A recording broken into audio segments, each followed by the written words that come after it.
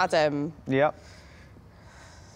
What do you think you should do to prevent us from being stuck in the friend zone? If we're stuck in the friend zone, that's because I'm not ready to take it to that next step. And if I take it to that next step and then in a couple of weeks' time say I'm not feeling it still, that would upset you and hurt you, so...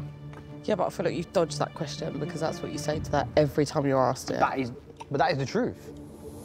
That's not really dodging the question. Yeah, but you have dodged the question because you've said that to every time you've been asked it. But that question's asking me how we get out of the friend zone. Well, it says, what do you think should prevent us from getting stuck in the friend zone? Oh, prevent? I thought it says take us. No, to prevent us. Oh. Well, I'm sorry then. Rethink. Yeah. What do you think you should do? To prevent... Listen. I get it, you've just read it. No. Don't start getting aggy at me.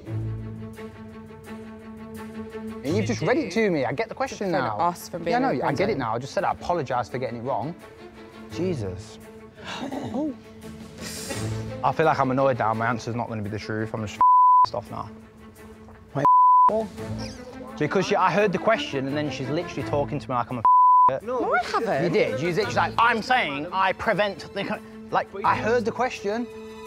Watching Adam, it seems that throughout the night there's been an accumulation of lots of little digs, lots of little occasions where Polly has given him feedback to say, you're not doing it right. And this is really the accumulation of that, where now I think he feels he's being picked on.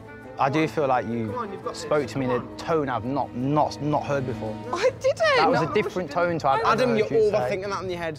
Come on. Adam. Just wait, everyone just shut up for a minute. I reworded it in a way that you'd understand. I didn't say that to you in any type of way. I need the questions anyway.